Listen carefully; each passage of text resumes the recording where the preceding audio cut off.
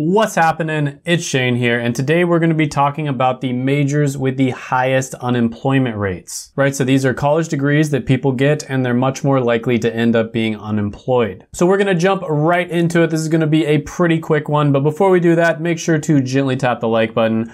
We will set a goal of, let's say, 1,100 likes on this video. And also don't forget to hit that subscribe button if you haven't done it already and ring the notification bell. All right, so first of all, before we get into the specific majors, let's talk about the type of degree. So when it comes to unemployment rates, you're gonna notice that the type of degree, whether it's an associate or a bachelor's or a master's or a doctorate, is going to have different levels of unemployment. So in 2020, for instance, the latest statistics from the Bureau of Labor Statistics, if you had less than a high school diploma, you were probably going to have an unemployment rate of around 11.7% on average for the average person. With a high school diploma, it was about 9%. Some college but no degree, it was 8.3%. An associate's degree was about 7.1%. A bachelor degree was 5.5%. A master's degree was 4.1%. A professional degree, which would be like a lawyer, like a PharmD, something along those lines, that was 3.1%.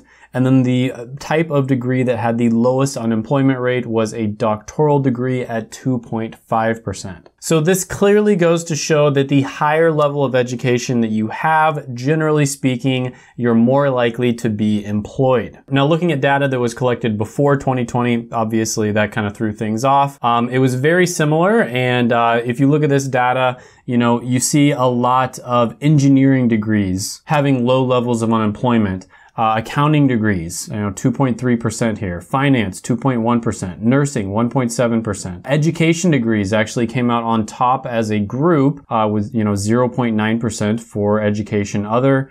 General education was 1.4%. Now, the way they collected this data, first of all, they only used very common degrees. And then second of all, they kind of bunched a bunch of different degrees together that maybe they shouldn't have. Like general, medical, and health services at 2.3%. That could be so many different degrees. But it's kind of nice to see a trend here. You see a lot of business degrees, a lot of science degrees, math degrees, engineering degrees, and technology degrees. Not so surprising. And then the average for a 25 to 29-year-old with a bachelor's degree was about a 2.9% unemployment rate. Now, when you dive a little bit more deeply into the data and you look at specific degrees, this is what you're going to find. The number 5 major with the highest unemployment rate is going to be construction services. So the unemployment rate, again, this was taken before the whole situation in the world, so these numbers are not going to be exactly the same, but it was 6.1%. But more than that, the underemployment rate of this degree was 34%. Underemployment is basically when somebody is maybe like working part-time, they don't have a full-time job, or they are working in a career that's completely unrelated to their degree. Now, on top of that, the share of people who graduate with their bachelor's and end up getting a graduate degree is about 10%, which is pretty low. Next one on the list, number 4 is going to be philosophy. The unemployment rate is going to be about 6.2%. However, the underemployment rate is an astronomical 50.9%.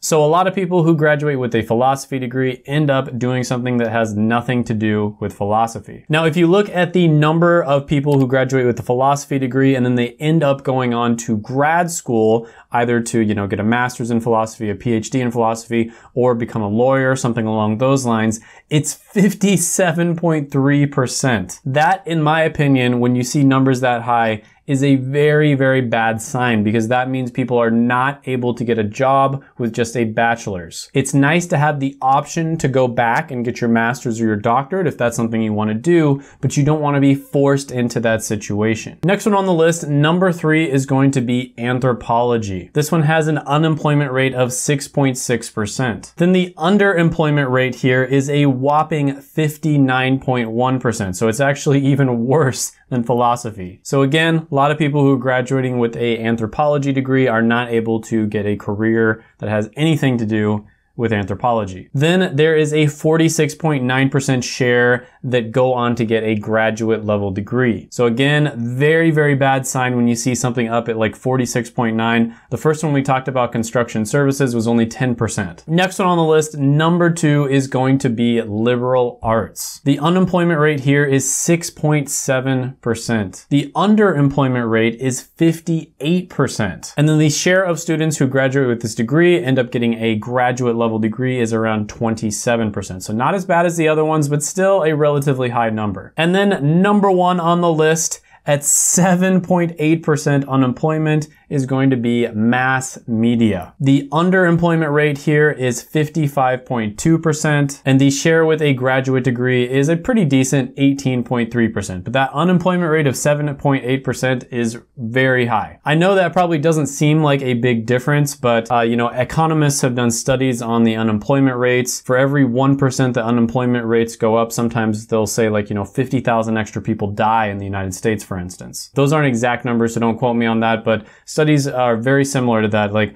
the unemployment rate is very important, is what I'm trying to say. So yeah, quick video for you guys. Hope you enjoyed it. Go ahead, if you haven't done it already, check out my College 101 course down in the description below. Hit that like button, hit the subscribe button, ring the notification bell, and comment down below any thoughts, comments, criticisms, etc. that you have on the video, and I will see you next time.